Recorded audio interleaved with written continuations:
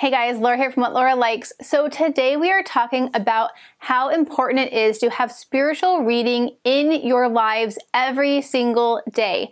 And so if you are not reading the saints, taking 10, 15, ideally 30 minutes or an hour a day to really soak in the lives of the saints and the words of the saints, then this video hopefully will inspire you to change that for the better, because since we are called to be saints, we really need to pay attention to our brothers and sisters and their lives and their words, because they fill our souls with light so that we can go out and be the light of the world.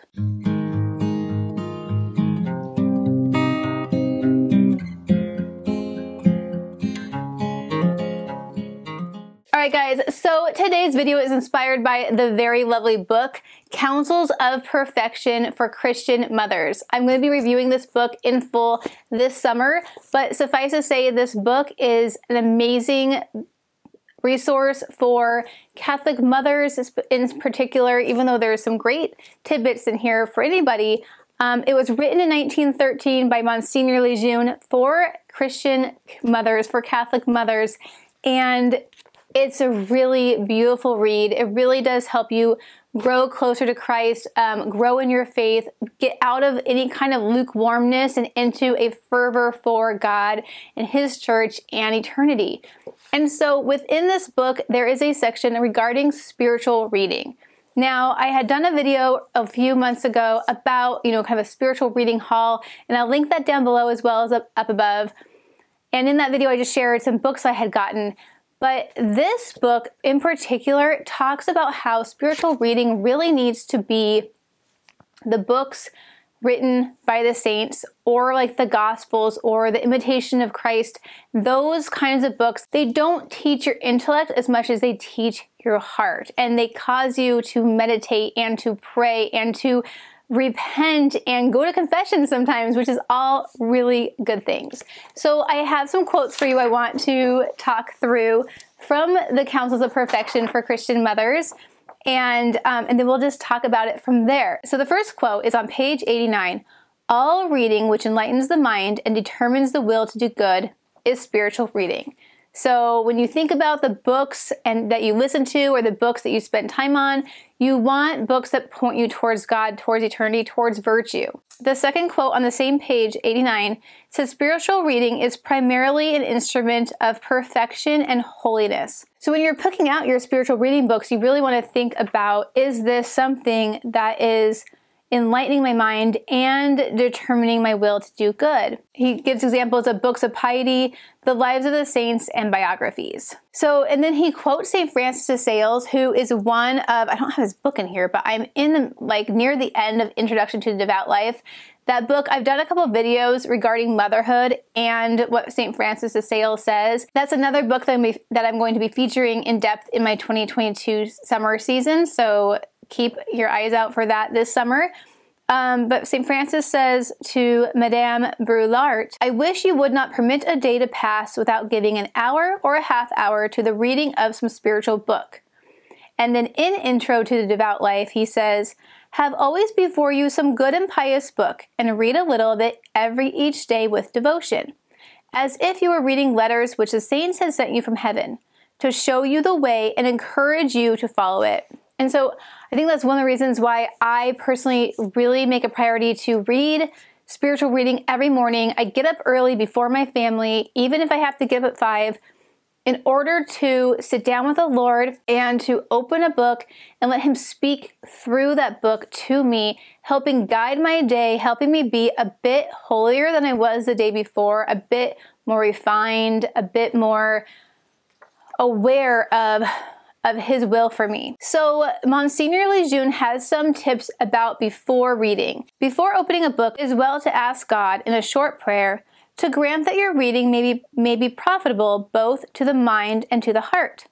Lord, open my mind to thy word. Grant that I may understand it, relish it, and put it into practice. I wanted to share a short story about how this actually worked out for me in particular. So in the traditional calendar, the daily readings repeat themselves sometimes 2 or 3 times during the week, depending on whose feast day it is. And so I had read the same scripture twice that week, and I was just like, yeah, I know this story, I know the story. But I tried doing what Monsignor Lejeune suggests, and I decided to pray to the Holy Spirit to open my heart and my eyes to what God is trying to tell me this day in this reading. And within moments of looking at the same words I had read multiple times that week, something jumped out from the page into my heart, and I ended up pulling out my journal and spending, 20 minutes talking to God about that one line of scripture that I had read so many times, but because I had not read it in the light of the Holy Spirit, it hadn't impacted my life. And scripture is meant to impact our lives, and it's the living word of God, so it's different every day that you read it, depending on what you need and what you need to hear and what God wants you to hear. Monsignor Lejeune goes on to say on page 102, if you have reaped no benefit from your reading, it is due to the fact that you have read without light from above. And I've done this. I've read, spiritual readings that should have impacted me in a beautiful way, but I just read them. You can't read them like a novel, and he's going to explain that in a minute. And so if you just read without any kind of light and without the willingness to stop and hear and meditate, then, because the idea is not just to get through the words and to get through the book. The whole point is if you only read, I've never finished Imitation of Christ, because that book, I can only read 1 or 2 lines before I am smacked in the face by God, and I have to stop and pray and ponder and think through things and meditate and reflect and perhaps, say an act of contrition. It's so rich. And, the Gospels can be like that as well. So he says that a spiritual book cannot be read like a novel. It requires serious meditation, since it is not a mere amusement of the mind. And I really do suggest having a journal that you use if you in any way enjoy writing your thoughts down. It's such a nice way to communicate with God and to just even get your own feelings out. Like, okay, I read this passage and now I'm feeling feelings of guilt, or I'm uncomfortable in some way, or it relates to yesterday's event that happened, and you just writing that down can really be beneficial to your soul to get it out of your head and out of your heart and onto paper. So what books does Monsignor Lejeune suggest? He definitely suggests the Gospels. He says on page 107, you should never permit a day to pass without reading at least a page of it. And as for homeschoolers or just anyone who's a Catholic mother, what a beautiful gift to give to your children would be the practice of reading a page of the Gospel, either together or, if they're old enough, assigning it as part of their homeschool or their morning prayer time to say, I need you to sit down with your Bible. Every child should have a Bible, and I want you to read a page of it. And maybe not even if they're older, say middle school, high school age, not only do I want you to take time to read a page, but I want you to do a Lectio Divina about it, or I want you to do, to at least journal about, choose one verse from scripture and make it be your as St. Francis de Sales says, like your nosegay for the day, your bouquet for the day that you carry with you and you ponder and you think about and maybe write a few lines. Older children could do this even before they go off to school if you don't homeschool, and you can do it before you go to work or start your day. Let's see here. And then he talks about reading the life of some saint. Now, I wanted to pause here and talk about what Ryan does with the kids, because I think this is such a beautiful practice, and he's actually going to be putting a video up like from father to father about reading to your kids in the evenings, reading them something spiritual. And so we have these different book collections. We have these vision books from Ignatius Press, and then we also have the 20 box kit of the Windiat books by Tan. And so these are all the same author, and these have different authors, but he picks a saint and they read about one chapter in the evening before we do our family rosary. It gives me a chance to kind of get things done, before we kind of settle down together. But for him, it's not only teaching the children, but it's teaching himself the lives of the saints, and it's impacted him spiritually. So it's this beautiful practice that is enriching the children's lives, but also enriching his own life. And I find that when I homeschool and I teach our faith, the same thing happens for me. And so don't ever neglect reading a saint book to your children, because the impact that it can have on you could be even more so, could be such a strong call to virtue. And because their lives are so good, they're such beautiful models of not just, all roses and sunshine and butterflies, but there's a lot of suffering and strife and trial and living out our faith, properly towards God in those books. And then he talks about the Imitation of Christ as well as some other books. He's a French Monsignor, so he has a lot of French book options in there for you. So for me, I just grabbed a bunch of books off the shelf. Most of my spiritual reading is on my Kindle. I have a lot of St. Alphonsus de Liguori. Most of his works is like $1 on Kindle, so I just have been collecting his works over time. A lot of the spiritual reading that we love in the Catholic tradition is either free in the iPieta app if you don't mind reading on your phone, or you can get it for about $1 on a Kindle if you like. I have a Kindle Paperwhite, which I really enjoy reading because there's less blue light, and you can do it in like night mode and things. So I just grabbed a few books. I thought I would just name them off really fast just to give you some ideas. Spiritual Warfare and the Discernment of Spirits. This book I would count as spiritual reading, even though it's not about the saints. It takes the work of St. Ignatius of Loyola and walks through it. So it is in that way. It's just not his exact words. Cardinal Sarah's The Power of Silence. This is one of those books that you read a few lines and you pause. And it's just beautiful. St. Louis de Montfort, Secret of the Rosary. I need to get a new copy. This one's super old. Got it at like a thrift store. But this book is amazing. I read some to the kids, and I think, especially if you do a family rosary, this would be a beautiful book to add to your homeschool to read aloud to your kids. Don't worry about the language being too hard for your children. They will rise to the occasion.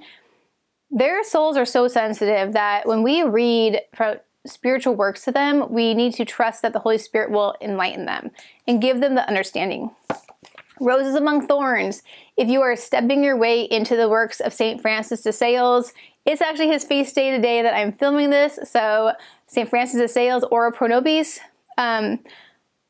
This little book, Roses Among Thorns, is a very, very beautiful book, and you could study this for quite a while.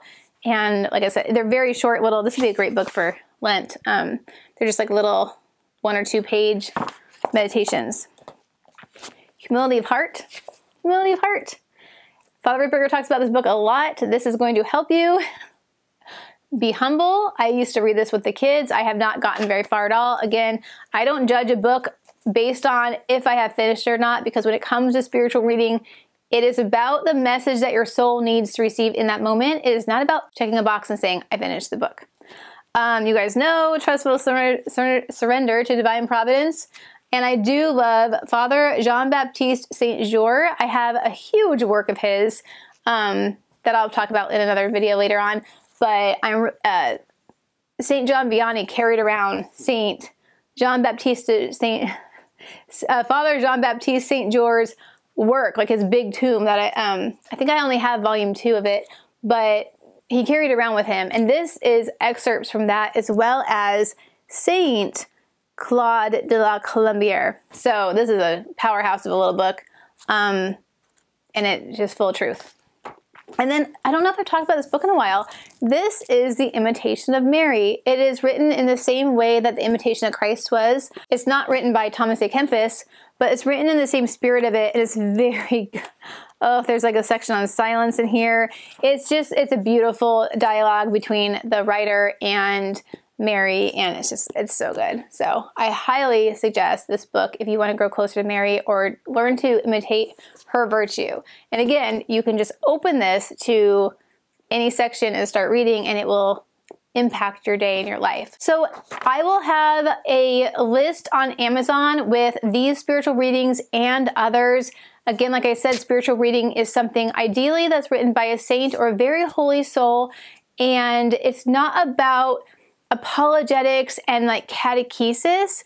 It's about enlightening your heart to God's goodness, God's love, God's mercy, and your own striving for virtue and rooting out vice in order to be that light. So let me know down below what you're reading right now for your spiritual reading. Also, let me know when you stick your spiritual reading into your day, do you have multiple times a day that you take a little break and settle down and spend 5 or 10 minutes with God, or do you front load it? I do my spiritual reading in the morning, and then I have different spiritual reading that I do in the evening. Usually I'm reading St. Alphonsus de Ligori's Preparation for Death. With that, you guys, let's pray an Ave Maria that the Holy Spirit, asking Mother Mary to ask the Holy Spirit to guide us in a selection of a spiritual reading, not only for right now, but also as we look forward towards Lent. Name Patris et Filii et Spiritus Sancti. Amen. Ave Maria, gratia plena Dominus tecum, benedicta tu mulieribus et benedictus fructus ventris tui, Iesus. Sancta Maria, Mater Dei, ora pro nobis peccatoribus, nunc et in hora mortis nostrae. Amen. Mother Mary, Queen of Peace, pray for us. In nomine Patris et Filii et Spiritus Sancti. Amen. All right, guys, I hope you are having a very blessed winter, and we're almost to Lent. It's so crazy. Lent starts March 2nd, so we're getting closer. So don't let it take you by surprise. Don't let Ash Wednesday take you by surprise. We will be there very soon. Enjoy these last few weeks. Maybe get your chocolate fix in, or eat up some more dairy, or however you practice it. And as always, if you need to talk with me, you can email me or comment down below. And I hope you have a very blessed day. Continue to know God, love God, and do God's will. I'll talk to you real soon. Bye. Pax Christi.